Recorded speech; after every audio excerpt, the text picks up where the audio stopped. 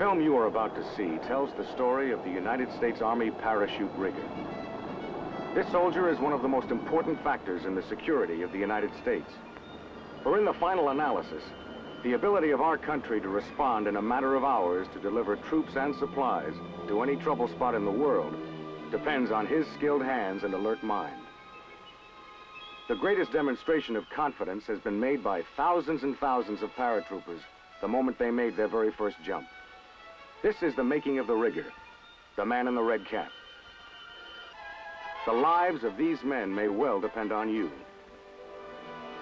That is, if you're a U.S. Army parachute rigger. As a parachute rigger, you often jump with the men whose parachutes you have packed. As they land safely, you feel a deep pride. You know that the way you rig the heavy equipment is a major factor in deciding whether or not it will be delivered safely. Yes, your job demands a lot of know-how, attention to detail, and just plain sweat. But most of all, it requires training. As you think about it, memory takes you back to where it all began, to the start of your basic airborne training at Fort Benning, Georgia.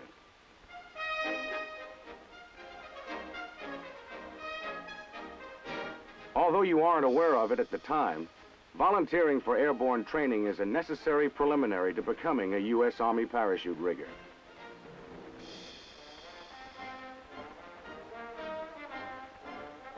They toughen you up by making you run until you think you can't run anymore. Then suddenly you discover inner physical resources you never knew you had. When you feel as if you can do a mile in 4 minutes, you're ready to start jump training. First, you get the feel of it by dropping from the 34-foot mock tower.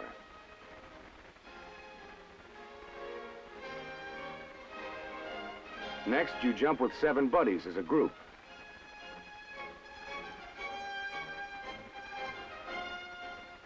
Then you go higher, to the 250-foot free tower.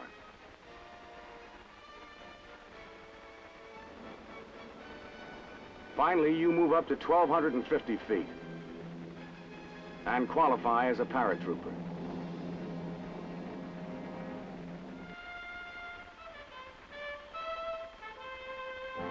At the graduation ceremony, you receive your wings and find that you are assigned to an airborne division. Your division needs parachute riggers. Unknown to you, a personnel officer pulls the records of a few highly rated paratroopers and gives them to the company commander of the Air Equipment Support Company. The company commander interviews you, then decides that you have the prerequisites of a parachute rigger. He offers you the opportunity to attend the 3-month parachute riggers course.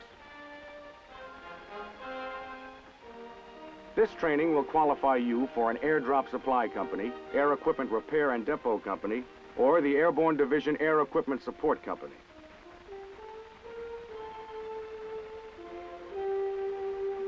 He emphasizes that only the division's top paratroopers are eligible to become parachute riggers.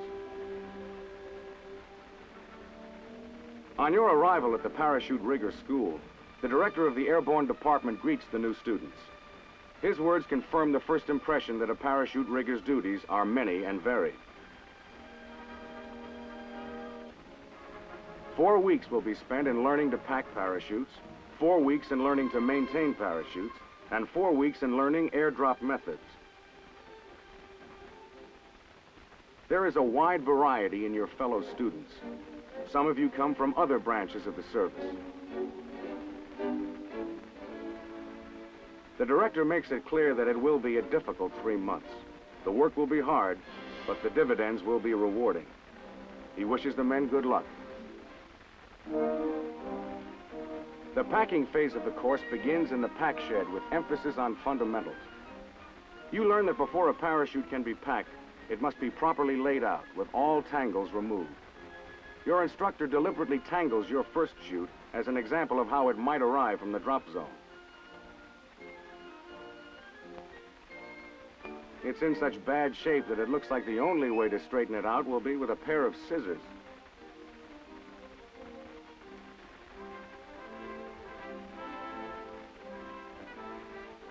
But your instructor explains that by following a definite procedure, you can lick the problem. First thing to look for is a key tangle. Find it, and part of the puzzle is solved.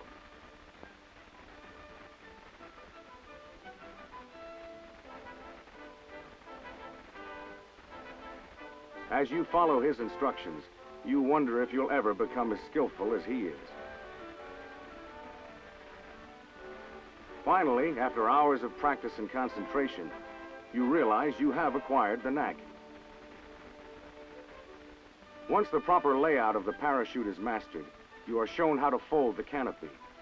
Each individual gore must be inspected and folded in correct sequence.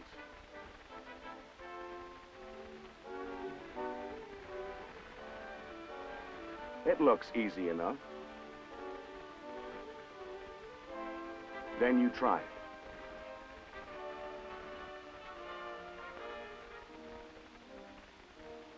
By now you've been taught that as soon as the canopy is folded and back on the table, you must make sure that there is no fabric in the channel. When you're satisfied that it's okay, you raise your hand for a check by the instructor.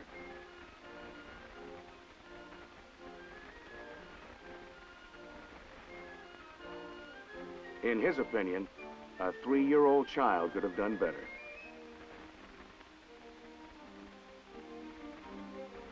So you start all over again and ask yourself, whatever made you want to become a parachute rigger? Finally, after more attempts than you'd care to admit, the instructor concedes that the canopy is perfectly folded. To your surprise, you find yourself feeling a little proud.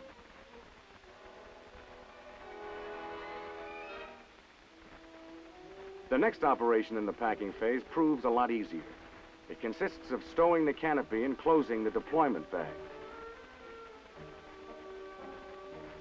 As soon as the instructor okays it, your bag is ready for the stowing of suspension lines. As with most phases of training, stowing of suspension lines is something the entire class practices together. You remember the trouble you had learning to fold the canopy, and are determined that this time the instructor will give you an A-OK on the first attempt. He doesn't like it. Again, you find practice makes perfect, when seasoned with equal parts of skill and knowledge.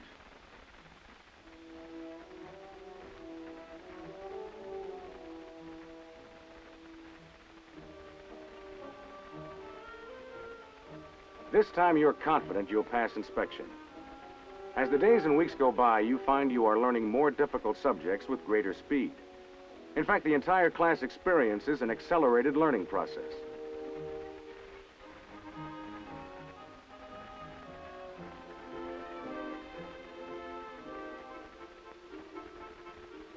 Now comes the first big event in your rigger training, the first moment of truth. You are given an unpacked troop parachute and told to pack it for a live jump. You find yourself taking a very personal interest in the job, since it's you who will make the jump. As you fly toward the drop zone with the parachute you packed, you reach one inescapable conclusion.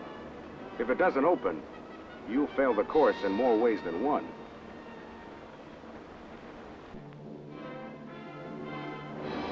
Well, this is where you find out.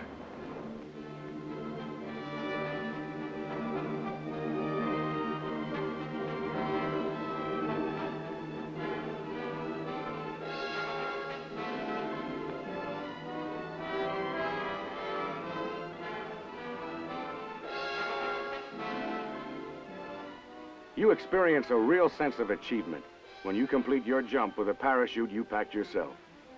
It is a feeling that can be shared only by those who have succeeded at something few other men have attempted. Here in the maintenance shed, you will be given instruction in maintaining and repairing the parachutes you have learned to pack.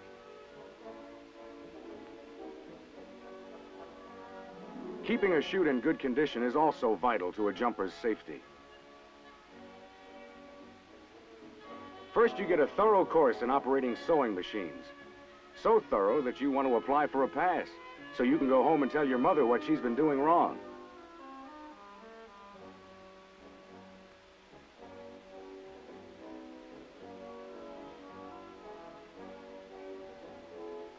Once the general art of operating sewing machines has been mastered, you learn how to use light-duty machines to patch or replace sections in a canopy.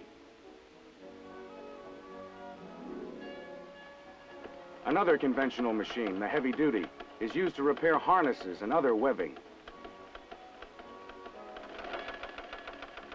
You are also taught how to operate such specialized sewing machines as a zigzag machine, used to sew the suspension lines to the canopy.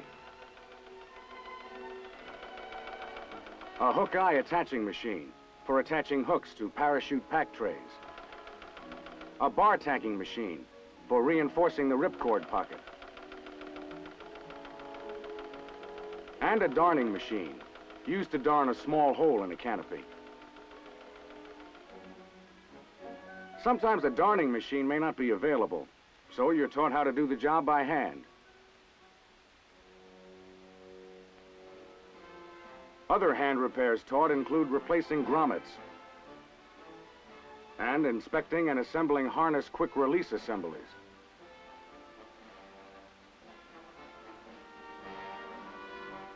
Again and again, it is emphasized that no matter what type of repair you make, you must always inspect the parachute thoroughly.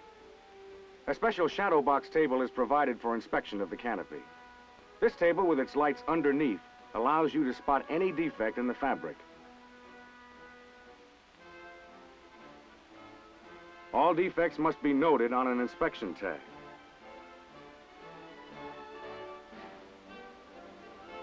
An identical inspection is made after the defects have been repaired. This final inspection will also serve as a double check to ensure that when the paratrooper jumps, his parachute will be in perfect condition.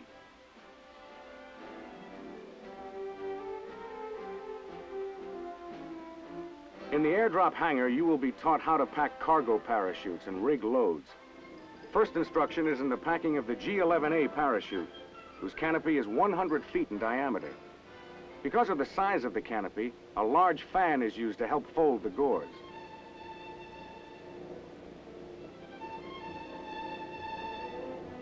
Since 3 men are needed for the job, teamwork is important in packing it. The parachute is capable of supporting 3,500 pounds and may be used in clusters up to 8. You discover that stowing the G11A canopy into the deployment bag is an operation of much greater magnitude than with the main troop parachute. Your instructor watches every move closely, ready to stop you if you make the slightest mistake. Stowing the suspension lines isn't exactly a one-man job either.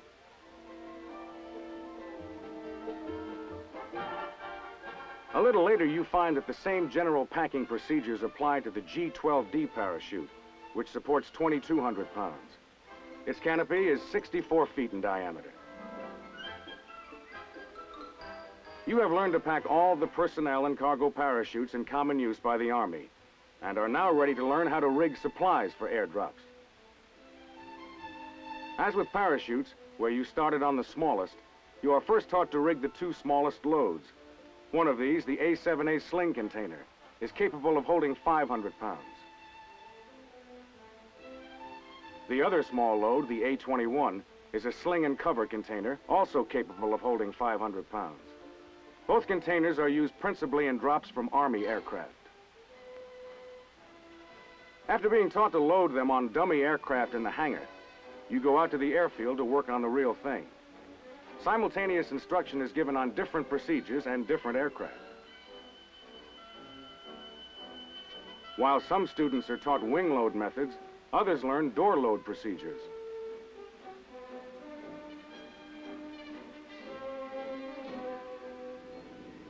Later, at the drop zone, you see how these loads are dropped. Non-fragile items, such as blankets or clothing, are rigged without parachutes and dropped free fall.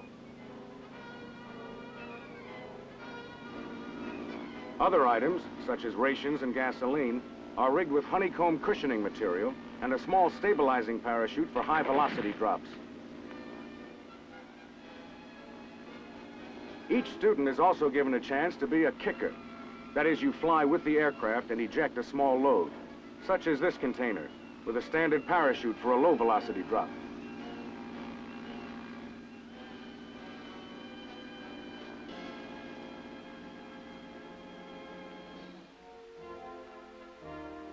Back to the airdrop rigging area and one of the most important phases of the course, rigging heavy equipment for airdrop. You are taught that a definite routine is followed in rigging all heavy equipment, beginning with preparation. To prepare this vehicle, you take such preparatory measures as installing protective covers and securing removable parts.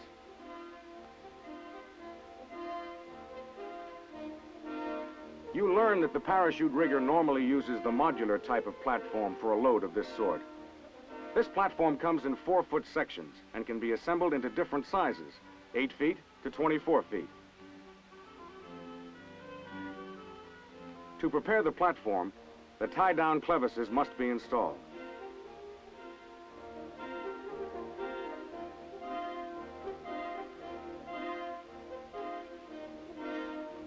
After the item and the platform are prepared, the second step in the rigging routine is padding. This is done with a material called honeycomb. You are taught to take logs of honeycomb and expand them into sheets.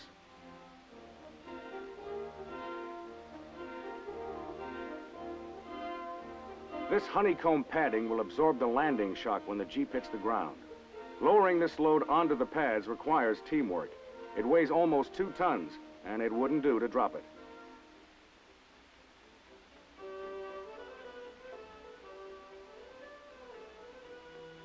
The next step in the rigging routine, how to install the specific lashings that hold the item to the platform.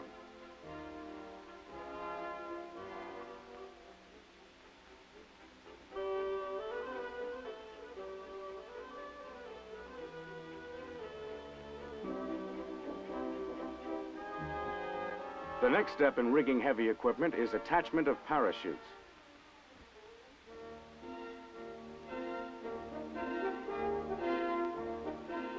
For this vehicle, one G11A parachute is used.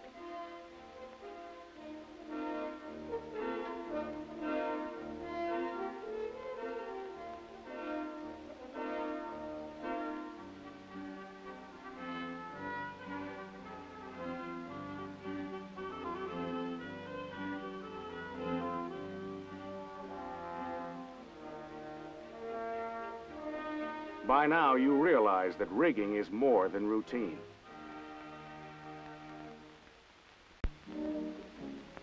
A qualified parachute rigger must be able to determine which type and number of parachutes to use for each specific item. He must also decide what size and shape padding and number of lashings the item requires. And he must judge which platform will best meet a given situation.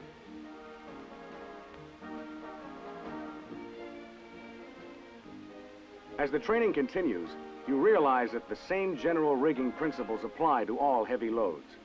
However, specific methods apply to each individual item, and these must be thoroughly mastered.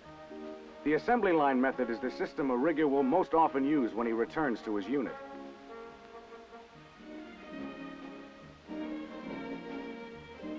The assembly line may be as long as 200 feet and have 7 stations, one for each step in the rigging.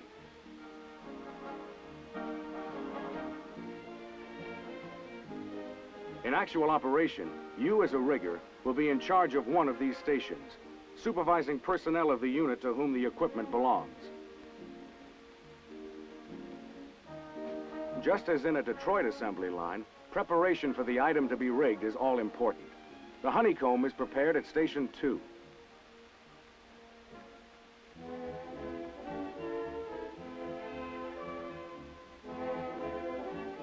The vehicle to be rigged, in this instance a Jeep, is prepared at this station. Windshields are secured and other components checked. Then it is positioned on the honeycomb.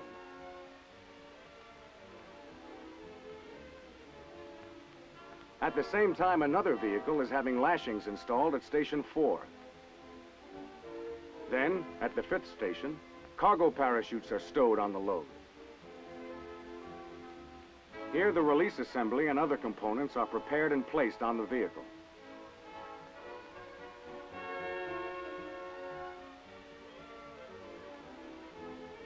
At the last station, the vehicle is given a complete inspection by a qualified parachute rigger.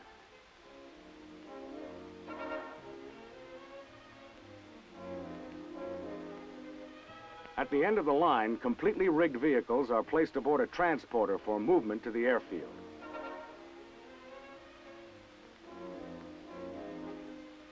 The next day, you're at the airfield, ready for another crucial test, to see that the heavy equipment you have rigged will sustain the impact of an actual drop. Both the rigger and the loadmaster are experts in their respective fields, and because of this, a feeling of mutual respect is enjoyed by both. The rigger's technical knowledge must be relied upon by the loadmaster for the airdrop portion of the joint inspection.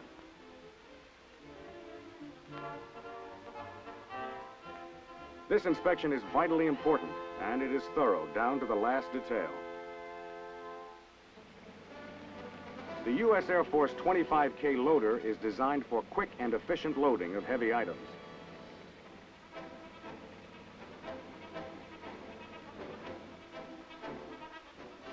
After the vehicle is loaded and secured, there's a second inspection to make sure that everything is still A-OK.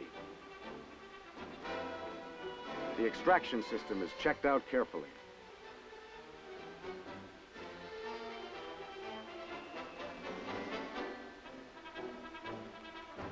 And you're examined carefully too, for you're going to jump after the equipment you've rigged.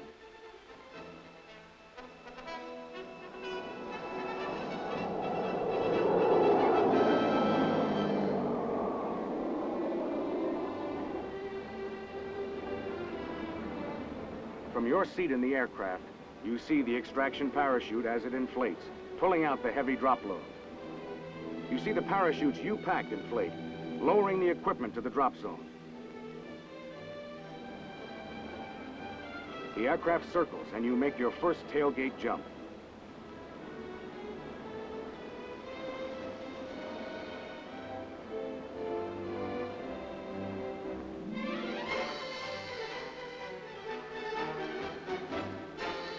As you descend, you realize that with this jump, you are making a great stride toward a new phase in your military career.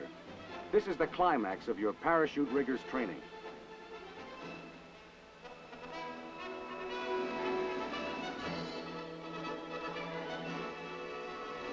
Now you are no longer a student to your instructor. Except for the final graduation ceremonies, you are a qualified parachute rigger. Your own emotions can best be described by the way you feel when the instructor lets you try on his rigger's cap for size. It is a proud symbol of the skills, knowledge, and sense of responsibility you have gained during your 3 months at the Parachute Rigger School. These intangibles are most accurately summed up, perhaps, by words from the rigger's pledge, words that have become almost a part of you. I will keep constantly in mind that until men grow wings, their parachutes must be dependable. I will never pass over any defect, nor neglect any repair, no matter how small. I will stand ready to jump with any parachute which I have certified as properly inspected and packed. I will remember always that the other man's life is as dear to him as mine is to me. I will be sure, always. Most of all, you will never forget this, that the United States Army paratrooper has placed in the hands of the U.S. Army parachute rigger his most valued possession, his life.